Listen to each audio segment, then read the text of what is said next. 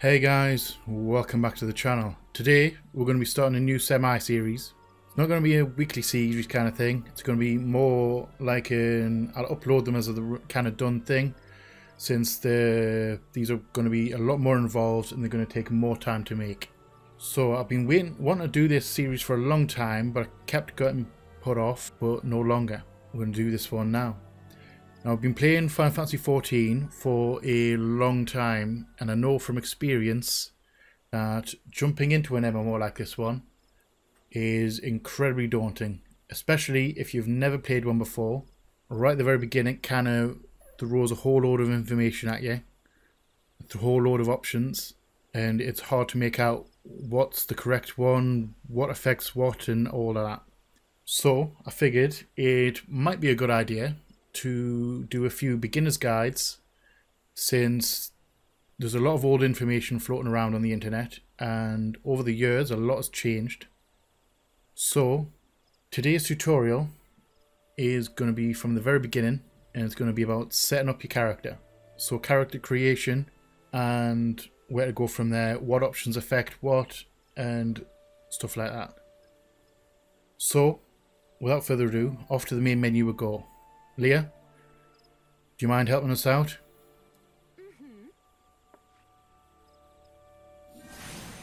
Thank you. Right guys, thanks for that, Leah. I'll hit back up with you later on.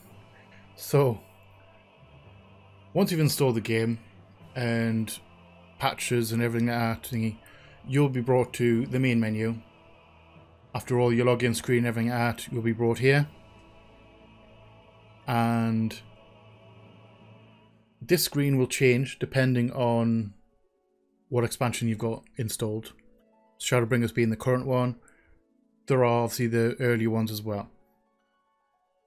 So when you're on this menu, first thing I would suggest is you choose your data center. If you head down to data center here, second option down, and you'll head to this menu right here. So there's 3 different data centers or data hubs in the world. Obviously you've got your North American, you've got European, you've got your Japanese. The one you pick, generally, if you're in England, you'll pick European one because that has the lowest ping, less chance of lag, stuff like that, as general quality of life stuff. Me being me,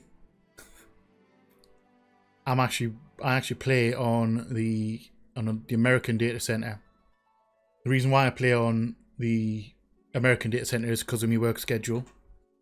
Living in the UK, when I'm off work, there's hardly anyone online in the European data centers, so it's harder to get groups for content and stuff. So it works for me. Basically, pick whichever one you want. Each data center has its own, each data hub has its own set of data centers. So North American, you have Ether, Primal, and Crystal, and each of those data centers has their own group of servers. I'm not going to go too much into the server side of things because we'll probably do that in a later data center. We're probably going to do that in a later episode. Whereas you would come in here and you would pick which data center you want to play on out of obviously these options. Once you've done that, I'll flip back to, you confirm the data center. So you go, like obviously I'll click Ether because I'm on thingy one. It will connect you to that data center, and naturally it will bring you to this menu right here. I'm using my hands like you can actually see what I'm doing. We'll bring you to this screen here. If you are starting from scratch, there will be no character in the main bit right at the center, and all the information to the left hand side, race, clan, name, day, stuff like that, that will all be question marks. You then go to new character and click to make a new character, which will bring you to the character creator. First option you have to pick is your race and gender. So I'll briefly run through these. You have here, which are your basic humans kind of deal. Male, female over here. Your basic humans. And then next you have the Elezen, which are elf-like people. Very tall, very tight, like uptight kind of thing. You know, the very formal kind of race. And you get the females as well. And you get the dwarf race, which is Lalafell, which are obviously male and female. They are super cute. They suffer from mild mockery in-game, but it's all done in good spirit. No one actually... it's all done in good spirit. It's a bit of a meme at this point. And you move on to the Mikote, which are cat people. The cat, you know, cat race, or cat human hybrid things. This is what Leah is. Leah's a Mikote. Get a male and female. And then you get the Rogadin, which are quite big guys and women. They are kind of like the seafaring race. Quite good actually. Some of them are quite good. It's harder to, in my opinion, it's harder to make a really good looking Rogadin. But it has been done. It has been done. And then next we have the Aura, which used to be, these last three, they're a little bit different. The Aura used to be locked behind the Stormblood, sorry, Heavensward, get me information correct. They used to be locked behind the Heavensward expansion, so you needed to own and install the Heavensward expansion in order to be the Aura race. But recently in July this year, that changed because they updated the free trial. And because they updated the free trial, they updated the base game as well. So when you buy the base game, you get a free upgrade to the Heavensward expansion. So you get the base game and Heavensward as standard now, which made Aura unlocked at the beginning. So you can actually start off as an Aura now. You get male and female of those. Males are quite big, females are quite petite. Now these last two, Hrothgar and Viera, these two are actually still locked by the current expansion. So in order to be a Hrothgar or Viera, you need to own and have installed the Shadowbringers expansion pack. Now obviously that probably will change at some point in the future, but at the minute they are locked. So on your game there's a good chance that Hrothgar and Viera will not appear on your list. The other things about Hrothgar and Viera, as you've probably noticed, Hrothgars can only be male. There are no female Hrothgars in the game, and as such there are only female Vieras. There are no male Vieras. So if you are a Hrothgar, you are forced to be male, and if you're Viera, you're forced to be female. There are some other issues with them as well at the minute, mainly to do with headgear and hairstyles.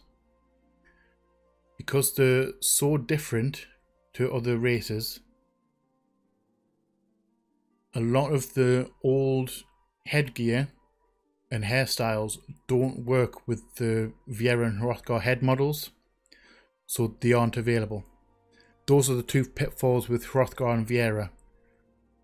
So obviously if you do have the expansion pack, the current expansion pack, you'll have to keep that in mind, that headgear doesn't show up on them quite a lot of the time.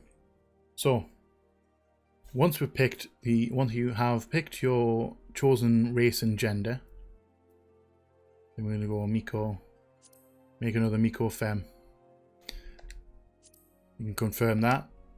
and that will bring you to your second choice, which is clan. You get to each race, both male and female, have 2 different clans, and they look different. They have different like aesthetics, so different origins, different aesthetics and stuff. So you get Seekers of the Sun. Seekers of the Sun Mikotes have more cat-like eyes, and they are of a fairer skin. The Keepers of the Moon are more lighter, like darker skin, because they hang out a lot at night, being Keepers of the Moon. They have rounder pupils, and they actually have noticeable fangs.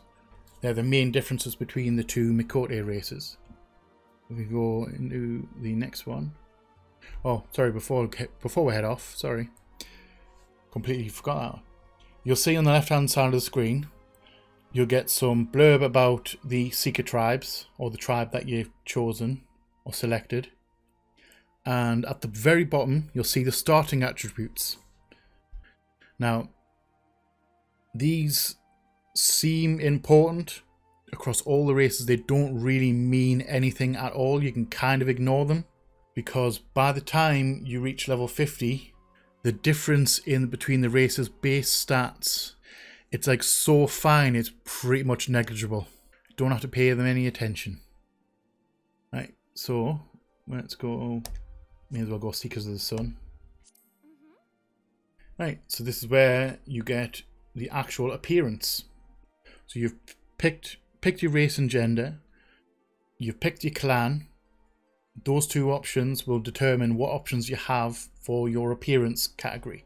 So, start from the top. We have obviously height.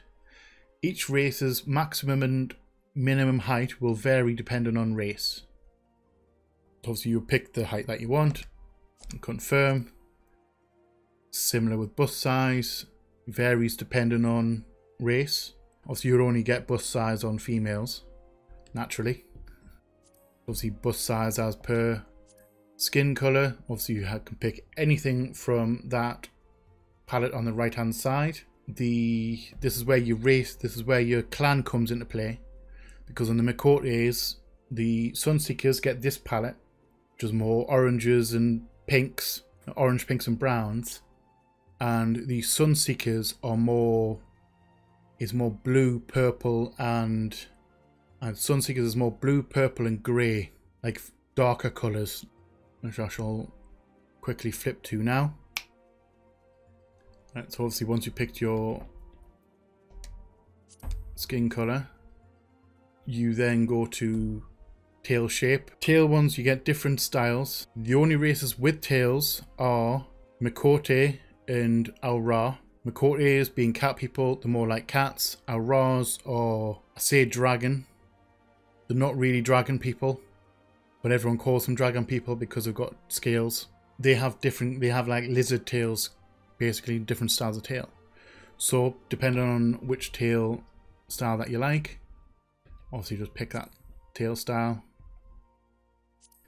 Length, like anything, you can have a short tail or you can have a long tail. And then after that, you could jump into hairstyle. Now, there are various hairstyles for each race. Each race they do share some of the hairstyles, but not all of them. So there are some race-specific hairstyles. And there are, in-game as well, there are actual hairstyles you can unlock. So there's some hairstyles that are not available, like on the character creation. We're going to pick that one just because. This one we have hair color, your main color, anything on this palette. But if you go along to the left, you'll see that little highlights. You can add highlights into your hair, so you can add a second color. In this case, in this particular hairstyle, obviously it varies per hairstyle. Let's go purple with a bit of red. You can turn those on and off. Next is your face shape. There's usually 4 to choose from. In this race there's 4 to choose from. Some of the others there's less and some there's more. The average is about 4. Just basically pick which one you want, obviously.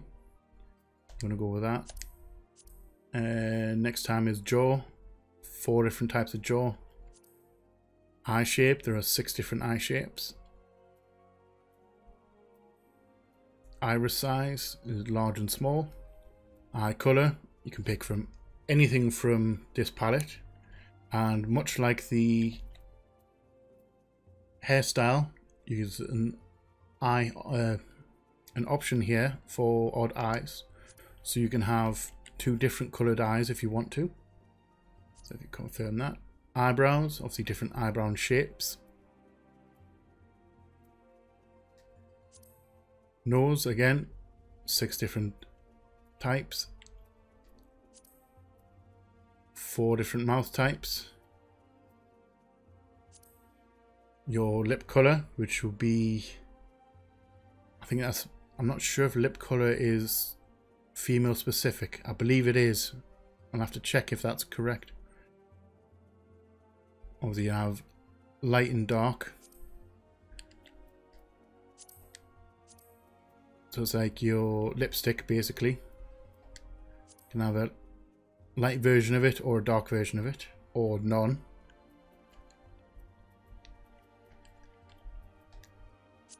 Just pick that one. And next is the facial features. Our facial features will varies depending on race. So these particular ones are exclusive to Makotes or Makote females, and there'll be a set that's exclusive to Makote males as well as all the other races as well. You can choose, you can select all of these or you can select none of these. It's entirely up to you. Next is tattoos. It's in Makote's case is only 2. Again, you can pick 1, all, or none of these. Naturally, if you have tattoos on your face, then you can change the color of them here from anything on that palette. And next is onto face paint. So that would be your class as your like other makeup, your eye makeup and rouge and stuff. Again, actually I think you can only have, yes, you can only pick 1 of these, and it can be changed later after the when you're in game. This one can be changed. Tend to pick that. And again, same as the makeup, same as the lip color. You can have dark and you can have light, and you can pick any color you like off this palette. With that for now. And then last but not least, for the appearance form, you have your voice. So at the very top you have a little box around different emote styles. Now these are the 5 different emotes that actually your character makes a noise with, uses the voice. There's 12 different voice types, and I would heartily recommend going through them all before you make a decision, because some of the voices can get incredibly annoying, and if you pick the wrong voice and you want to change it at a later date, you have to buy it with real money a thing called a Fantasia, which will bring you back to this menu so you can change the look of your character from a call out, so you can make your character jump from male and female and change race and all that. That has to be paid for with a Fantasia. So obviously if you're playing an MMO, you've got to be playing this character for a long time. So you've got to make sure the voice that you use for your emotes is not annoying. So basically you've got to pick the least objectionable voice. I think I'm at 12. No, I'm not.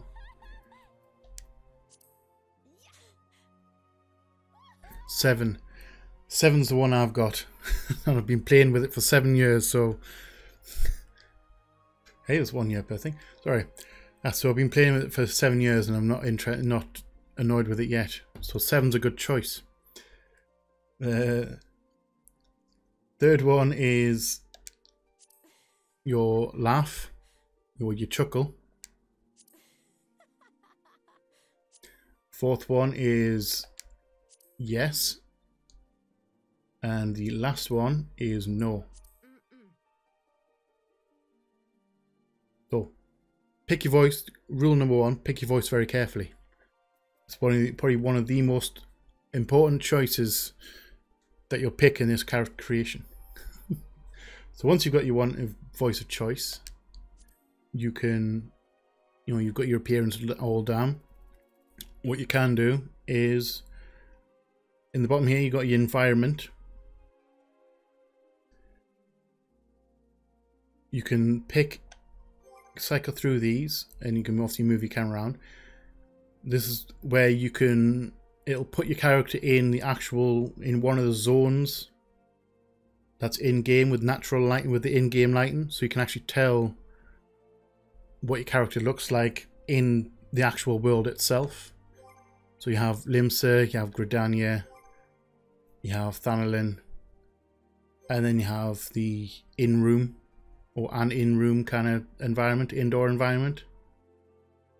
So you can use that to check, make sure everything looks okay before you hit go. So once you're happy with your character, obviously you can click on confirm. It'll ask if you want to save it. I would pick yes, just in case. It's always handy to have it there as a backup. In this particular case, I'm going to hit no. It will then bring you to this menu, the Orzine calendar.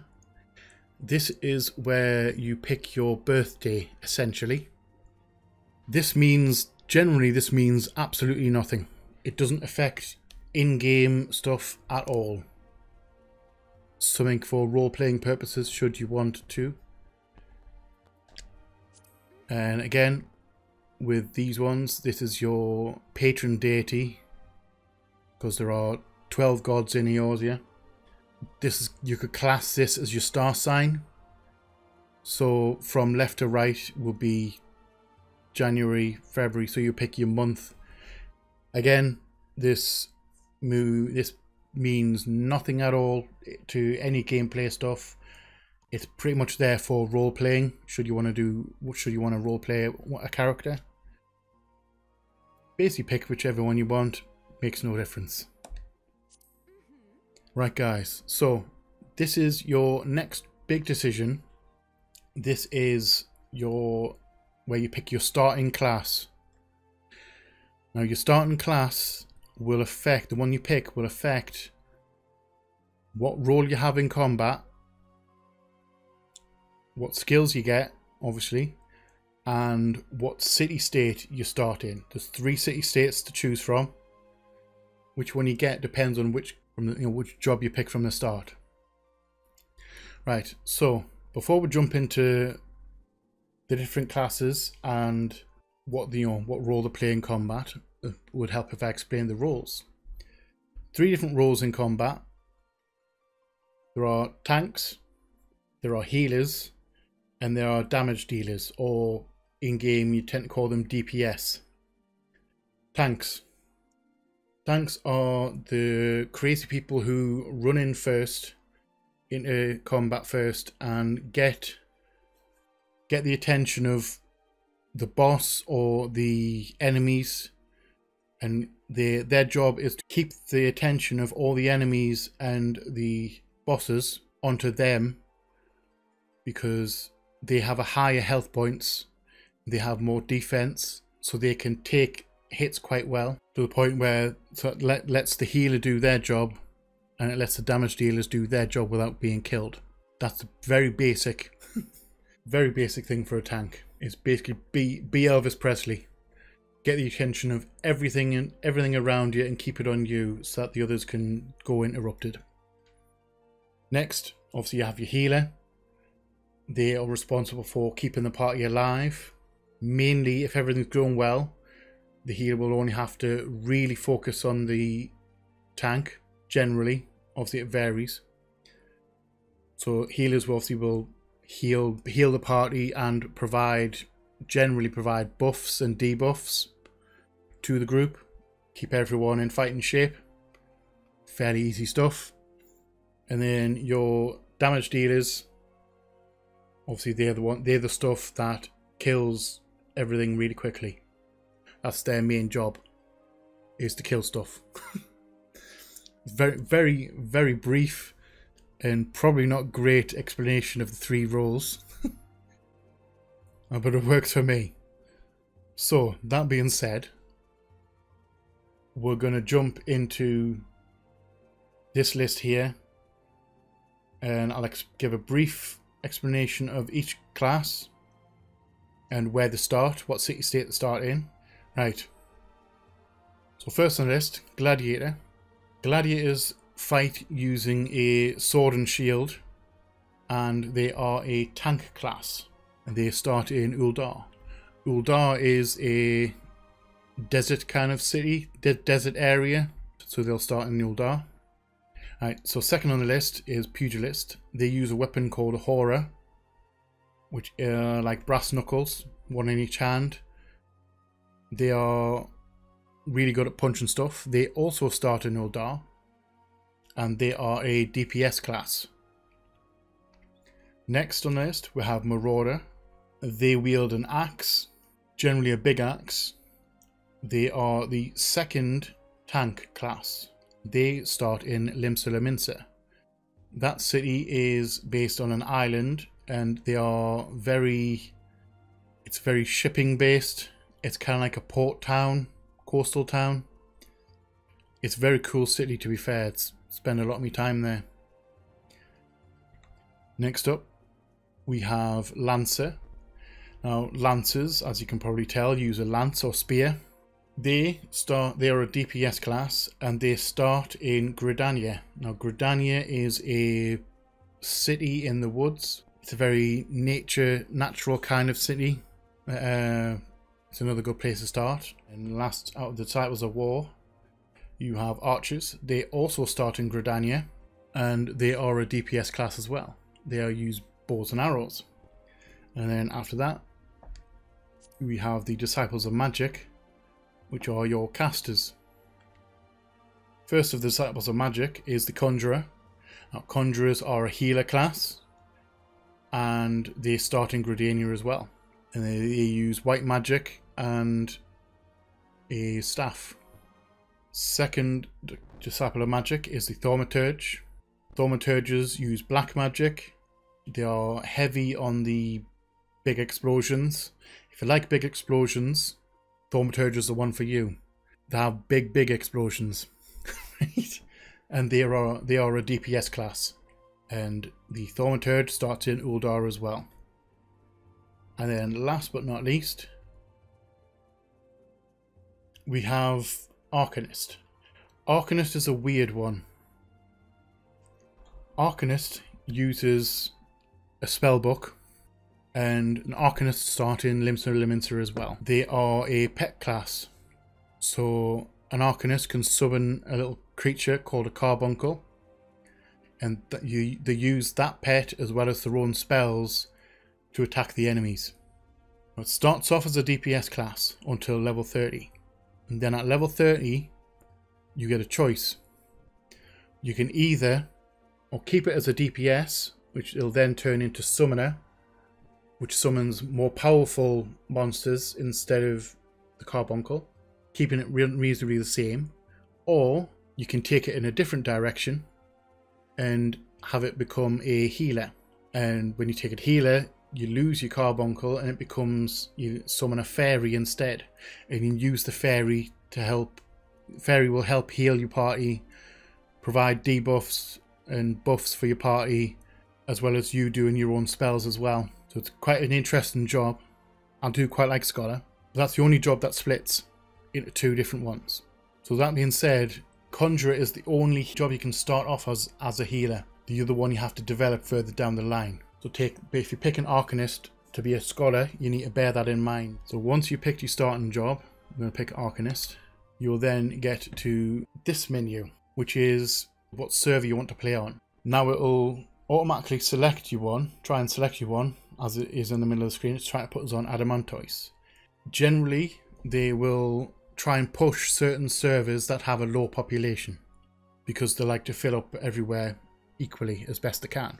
You can, by all means, you can jump into the one that's the world that they suggest, but you're not forced into it. You don't have to. So you can click on, you can either just click yes, or you can click on select another, and it'll bring you up into this top right hand corner where you can pick which one you want. Some of them are locked because, well, Gilgamesh, for example, is locked because they are to capacity, they're full. So you can't join Gilgamesh as and when, but it's, to be fair, it's not really a nice place. On a personal level, it's not for me. It's not my kind of people. However, I am on Siren. My character is on Siren.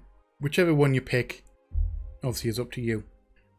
If you have I will say this, if you have a friend that you want to play the game, who's already playing the game and you want to play with them, you have to pick the same server that they are on. There are some rules to it, which is we're not going to get into today. There is a feature that you can use to play with other people on other servers, but keeping it very simple, you need to be on the same server as the person you want to play with. But bear that in mind when you're picking your server. I will, however, also stipulate Siren is one of the nicest servers you'll find in game. So Siren, if you're in an American data center, Siren is a good choice, and not just because I'm there. Right. So after you've picked your server, you click confirm, and then you get to the last option, which will be your character's name. You have a forename and a surname. You need both your forename and surname must be between 2 and 15 characters long and cannot total more than 20 characters combined. Or, since a lot of them will probably be taken, there's obviously a lot of things, you can generate a random one which uses the random name generator, uses the name and conventions of the race that you pick. Basically, you pick any name you like as long as it's not taken. So once you finally worked out your name, you can click on confirm. You'll then get the screen, and you click begin. It'll ask you to begin a new game with this character. Click OK. It'll launch you straight into the opening cutscene, and it'll start you on your adventure. Right guys, so that's been an in-depth look at the character creation system. I hope it's helped. However, if you do have any questions, feel free to ask in the comment section below or on my social media. I will be super happy to answer them. Thank you all for watching. I hope you have enjoyed it. If you have liked it, please hit that like button, share, comment, subscribe and all that jazz. Leah, have I forgotten anything?